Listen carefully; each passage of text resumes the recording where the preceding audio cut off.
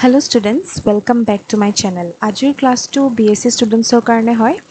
So students, ami jeto Bryophyta pohi asilo, aji Bryophyta eta notun jena start korim, hetu hoise Anthoceros. Anthocerosor aji ami morphology part 2 discuss korim. So let's begin. Eta morphology boli kole ami both external as well as internal morphology kotha busu. Prothomote ami external morphology ba external features khini sai law kenuka dhৰণৰ হয়. Eta tumalokor ei picture to mon korasun, etu hoise ta picture of a Anthoceros plant. Okay, etu eta thyloid hoy.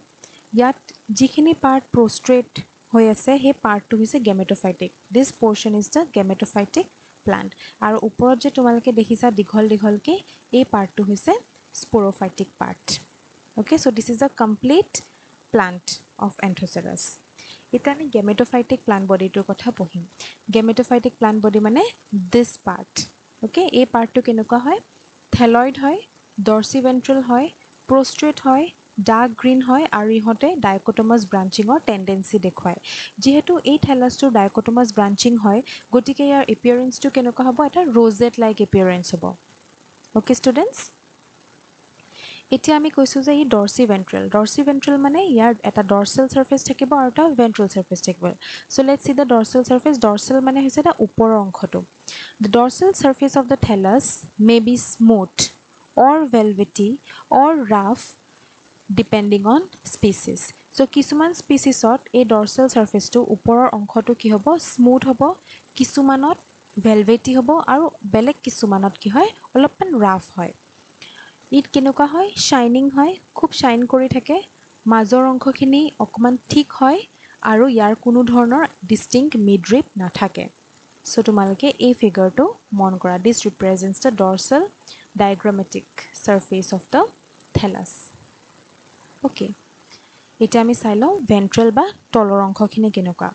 The ventral surface bears many unicellular smooth-walled rhizoids.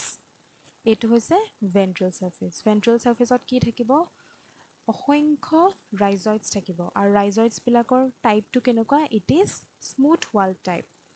এই rhizoids বিলাকৰ কি কাম হ'ব, ইহতে thallus টো ধৰি ৰাখিব substratumৰ লগত আৰু লগতে মাটিৰ পৰা water আৰু mineral nutrients খিনি absorb কৰাত সহায় কৰে. ইয়াত tuberculated rhizoids বা scales বা mucilaginous hairs পোৱা নাযায়. আমি বহুত এনেকুৱা genus discuss কৰিছো যত আমি both smooth wall আৰু tuberculated rhizoids পাইছো, কিন্তু Anthocerosৰ ক্ষেত্ৰত হেতু পোৱা নাযায়. ইয়াত only smooth wall rhizoids থাকিব যিবোৰ দেখিবলে এনেকুৱা ধৰণৰ হয়. Many small opaque rounded thickened dark bluish green spots can be seen on the ventral surface which are the mucilage cavities filled with nostoc colonies. Eta ei picture to mon korasun, ei ventral surface ot ami kisman spots dekhisu hoyne, aru in reality ei spots bilakor color kenuka hoy, olopman dark bluish green color hoy.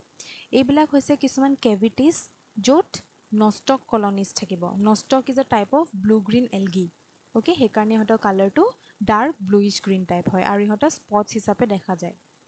Okay students, so ekhini asle amar external morphology bikhoye. Eta ami sai lom internal morphology ba internal structure to. So first to hoise eta diagrammatic picture aru second to hoise tumalokor cellular picture. So diagrammatic picture to ekebare kenuka lagise khub eta simple structure hoyne. Yat ami ki mon korisu je major অংশখিনি ঠিক হয় আৰু সাইডৰ পিনে কি হয় অলপমান tapering হয়, sepeta হয়. Okay, এটা এইখিনিকে আমি cellular diagram টো ভালকে বুজি লওঁ. এটা cellular diagram টো যেতিয়া চাওঁ তেতিয়া কি দেখো যে ইয়াৰ organization টো যেটো হয় it is very simple হয়নে. গুটে thallus টো এক ধৰণৰ সেলছৰে গঠিত হৈছে except upper আৰু lower epidermis, যত cells বিলাকৰ সাইজ টো অকমান সৰু. বাকি যদি তোমালকে thallus টো মন কৰা গুটে cells বোৰ দেখাত একে আৰু প্ৰত্যেকটো cells কি ইহতৰ ভিতৰত কি থাকিব, এটা ডাঙৰ ক্লোৰোপ্লাস্ট থাকিব যাৰ ভিতৰত pyraminoids থাকে. Okay students, আৰু এই cells বিলাক কি হয়, these are thin walled parenchymatous cells. আৰু কিছুমান তোমালোকে এনেকুৱা ধৰণৰ cavities মন কৰিছা ডায়াগ্ৰামটোত হয়নে, কিছুমান ডাঙৰ cavities থাকে যাৰ নাম হৈছে mucilage cavity. এই mucilage cavity বিলাক বাহিৰৰ ফালে কেনেকে খুলে with the help of some pores known as slime pores. Very important. এই স্লাইম প'ৰ্ছৰ দ্বাৰাই বাহিৰৰ পৰা কেভিটিজবিলাকত কিছুমান এলগিৰ কলনি সোমাই যাব কেনেকুৱা ধৰণৰ এলগি আমি ডিছকাছ কৰিলোঁ নষ্টক টাইপ অফ এলগি কলনিজ কিছুমান ইয়াতে সোমাই যাব অ'কে সো এইখিনিয়ে গম পালোঁ আৰু এটা ইয়াত মন কৰিবলগীয়া হৈছে লোৱাৰ এপিডাৰ্মিছটো লোৱাৰ এপিডাৰ্মিছৰ পৰা কি দেখিছা কিছুমান দীঘল দীঘল ষ্ট্ৰাকচাৰ্ছ ওলাই আহিছে যিবিলাক হৈছে ৰাইজইডছ আৰু ৰাইজইডছবিলাক অকল এক প্ৰকাৰৰে হয় which are known as smooth walled rhizoids so খুবেই simple আৰু easy but very important from the examination point of view তোমালোকে দুইটা ডায়াগ্ৰামে এনেকৈ মন কৰিব লাগিব পৰীক্ষাত বেসিক্যালি সেলুলাৰ ডায়াগ্ৰামটোৱে আঁকিবলৈ দিয়া হয় but এটো বুজিবৰ কাৰণে তোমালোকে ডায়াগ্ৰামেটিক ৰিপ্ৰেজেন্টেশনটো মনত ৰাখিব লাগিব ঠিক আছে ষ্টুডেন্টস সো এতিয়া মই যিখিনি বস্তু বুজালো তাৰে নোটছখিনি এই বাকি স্লাইডছখিনি দিয়া আছে